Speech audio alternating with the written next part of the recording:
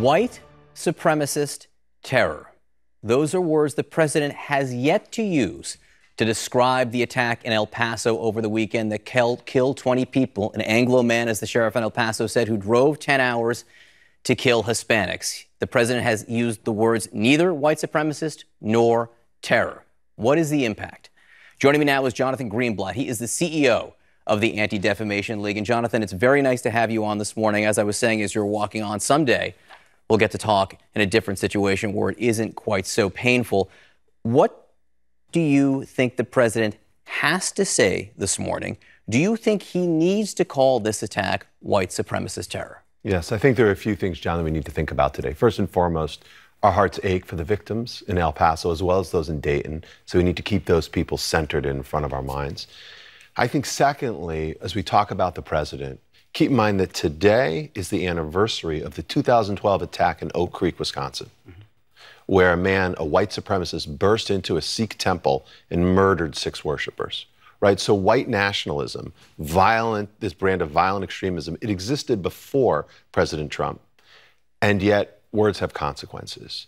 And so it's not even what he says today at 10 o'clock, although there's something he needs to say, that white supremacy is a global terror threat, but it's what he says afterwards. It's does he reinforce the message in an authentic way? Because for far too long, the language that he's used, invaders, describing people as rapists and murderers, talking about open borders, these are literally staples of white supremacist rhetoric. And the idea that they're coming from our commander-in-chief is shocking.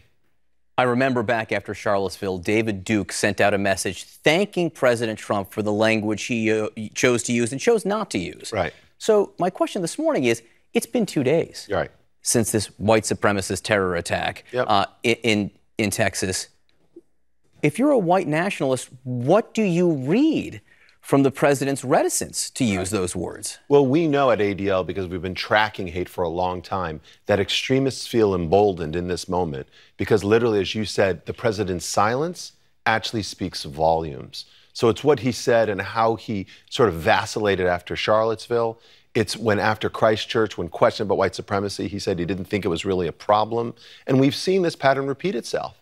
Last week, after the killings in Gilroy, right, which another person motivated by white supremacist ideology, one of the most prominent extremists, he wrote on his website, "This is the white nationalism we elected the president for." He said that after Gilroy and after the president's comments about the 4 congresswomen. So the president, by not saying something, is sending a message. He can clear that up today, but again, today is just the beginning. Unfortunately, I think it's a little bit too late because the messages he's been sending for the last few years are the reason why these people feel so emboldened. So 8chan, which is something that you've written about extensively, spoken about extensively, which is this website that has served as the host for so many of these hateful, terroristic thoughts. Cloudflare, which is the security apparatus that was hosting the site, they stopped working for 8chan this morning. So at least for now, you can't get on. Is that enough?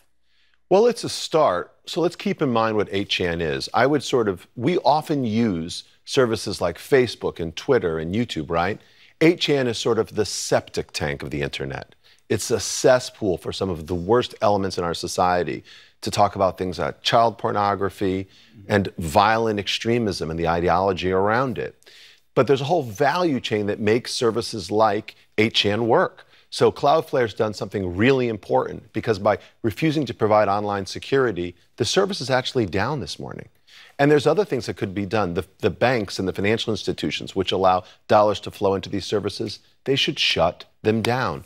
The hosting companies that put them up online should shut them down. You know, at the ADL, we really see that the front line in fighting hate is really the internet. All of us can take steps to stop it. I know at the ADL, I'll have to tell you, the hate existed before the internet. Hate will exist after the internet, but you don't have to make it easier. That's exactly correct. Yeah, there has always been intolerance. That isn't new. What's new is that it's just a few clicks away, and that's something we can prevent.